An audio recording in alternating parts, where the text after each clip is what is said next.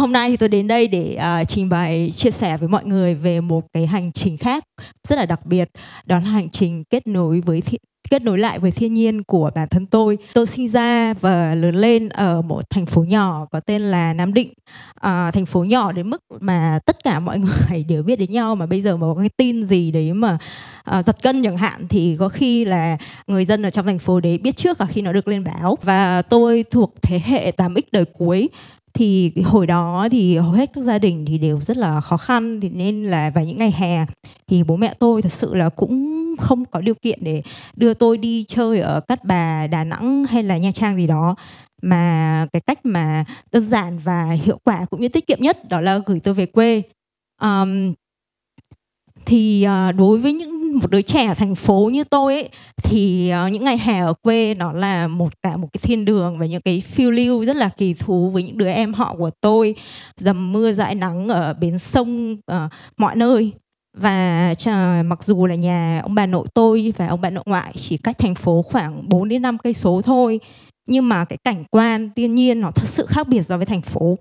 Và trong cái ký ức của tôi lúc đó thì ở đó là một cái bầu không khí trong lành và có mùi thoang thoảng của hương lúa chín, và dọc một bờ sông là những cái màu xanh mướt mát của cánh đồng, những bạn chó bạn mèo nằm ngủ vô tư lự bên hiên nhà. Thì rồi tôi cũng phải lớn lên như tất cả nhiều người khác thôi, và tôi bắt đầu bận rộn với bạn bè, yêu đương, hò hẹn các kiểu, và tôi cũng ít về quê hơn.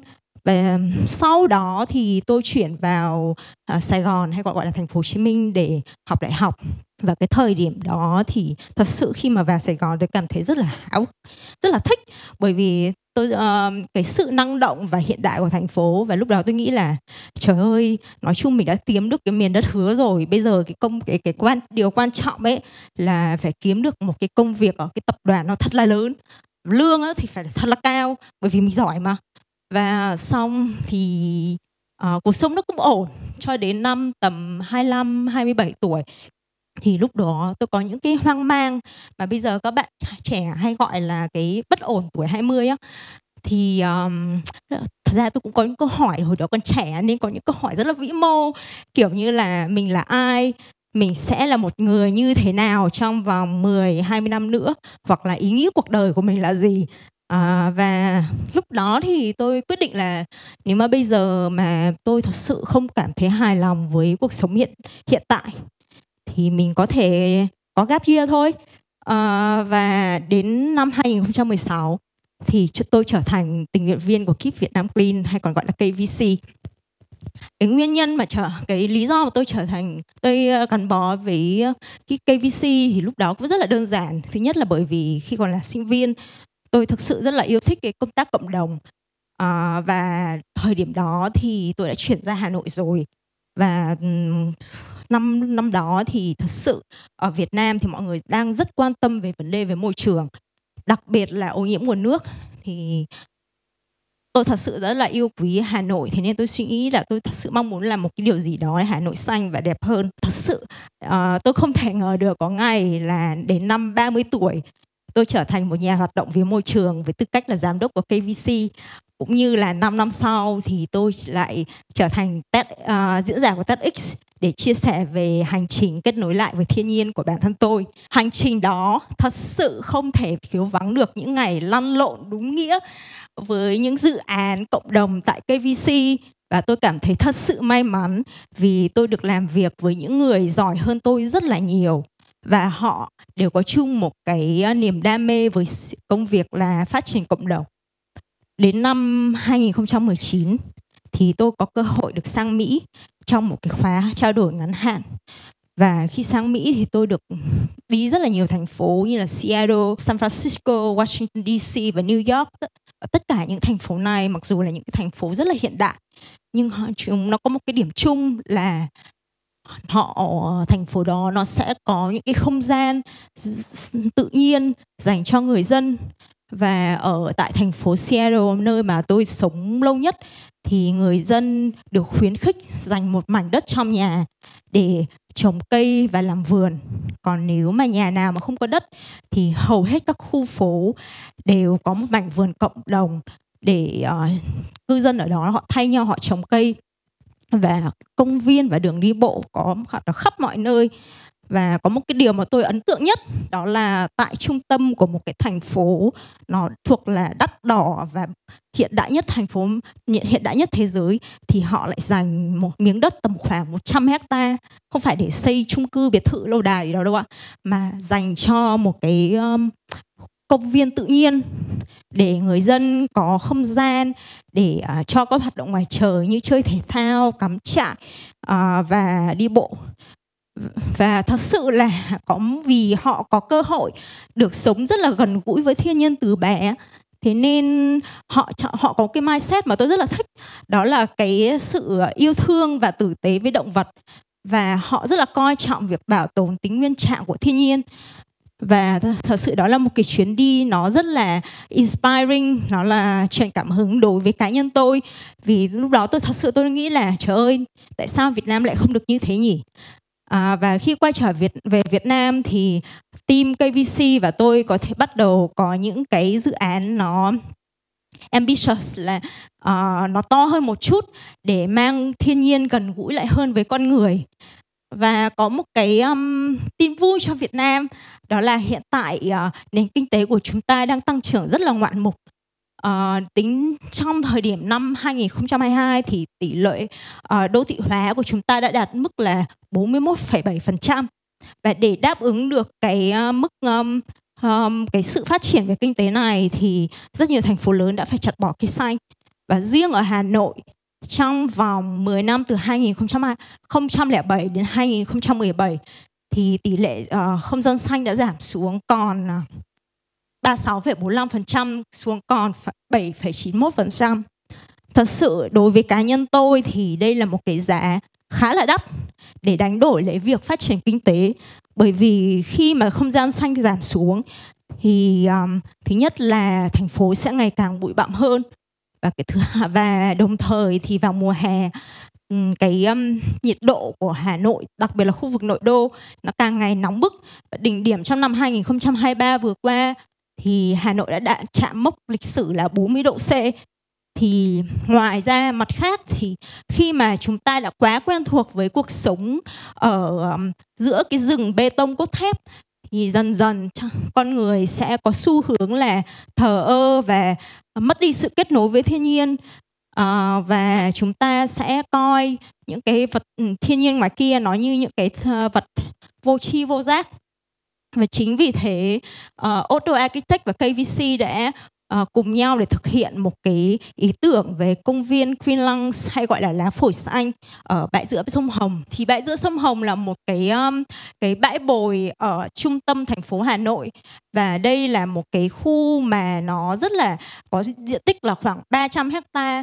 Và đối với báo chí và truyền hình ấy thì đây người ta gọi nó là một cái vườn chim tự nhiên của Hà Nội, bởi vì nó là một nó nằm trên cái đường chim di cư của những cái loài chim hoang dã.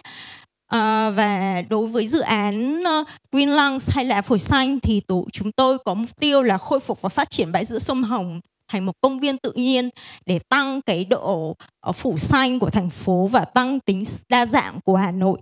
Và để sau này chúng ta sẽ không phải đi Sinh, không phải đi Thái hay Mỹ thì mới được trải nghiệm công viên tự nhiên, và chính cả các bạn trẻ sẽ có thể dễ dàng vui chơi và học tập ở tại những cái không gian thiên nhiên rộng lớn. Và khi nói về thiên nhiên thì tất cả các sinh vật đều quan trọng như nhau, dù lớn hay nhỏ. Và tại KVC chúng tôi cũng quan tâm đến việc bảo tồn những cái sinh vật bé nhỏ nhất thông qua dự án canh tác tái sinh. Thật ra khi mà mọi người như chúng ta nếu mà cầm lên một nắm đất ấy, thì thông thường chúng ta sẽ không nghĩ là nó nghĩ đất là chỉ là đất thôi, có gì đặc biệt không, đúng không ạ? Thì thực ra trong đất nó là một hệ sinh thái bao gồm hàng tỷ vi sinh vật. Trong đó có những thứ mà rất quen thuộc với các bạn, đó là giun, là kiến, là côn trùng, Ngoài ra có những cái động vật, vi sinh vật khác mà các bạn có thể không nhìn thấy mắt thường như là nấm hay là vi khuẩn. Và đây là một cái hệ sinh thái nó đã được sáng tạo bởi tự nhiên hàng nghìn năm trước để mà tái tạo lại cái chất dinh dưỡng nơi đất. Và khi mà đất khỏe mạnh thì cái hệ sinh thái đấy nó mới có thể làm việc với nhau nói một cách là nhuần nhuyễn để nuôi đất và nuôi cây. Tuy nhiên thì trong quá trình mà canh tác hiện đại thì cái việc là lạm dụng phân bón hóa học nó khiến cho đất nó càng ngày càng bạc màu, và chính xác là gây ra ô nhiễm đất, nước và không khí. Đồng thời thì nó cũng ảnh hưởng trực tiếp đến người dùng của chúng ta. Chính vì vậy mà chúng tôi cố gắng là khôi phục lại cách tức là copy lại cách vận hành của thiên nhiên bằng cách là hướng dẫn người nông dân sử dụng những cái nguyên vật liệu quen thuộc nhất đối với họ, như là lá cây khô hay là rơm rạ hoặc là phân trâu, phân gà, để có tạo ra được phân ủ nóng như trong hình. Thì khi mà cái sản phẩm từ những cái phân ủ nóng này sẽ dùng để cung cấp cái chất dinh dưỡng và những vi sinh vật có lợi cho đất. Thật ra khi mà mọi bạn nhìn những cái đống phân ủ nóng đấy nó cũng bình thường thôi, nó không có gì đặc biệt đúng không ạ? Thì trong cái đống phân ủ nóng này nó là một quần thể sinh vật, nó làm việc rất là tích cực cả ngày lẫn đêm. Và nó thực sự cái sự tích cực này nó đến mức mà nó khiến cho nhiệt độ trong cái đống phân ủ này lên đến 70 độ C. Và khi mà cho tay vào đấy là khả năng rất cao là bạn sẽ bị bỏng tay á. Khi mà nhiệt độ trong đống phân ủ đấy nó lên đến 50 hoặc 70 độ C thì nó sẽ tiêu diệt những cái mầm bệnh có hại và cỏ dại. Thật sự là tôi cũng giống như rất nhiều những cái người sống ở thành phố khác, khi mà chúng ta nói chuyện về đất, phân ủ hoặc là run rế gì đấy thì cái cảm giác đầu tiên của tôi hồi đấy giờ nó là rất là ghê. Tại sao tôi phải làm việc cái thứ này?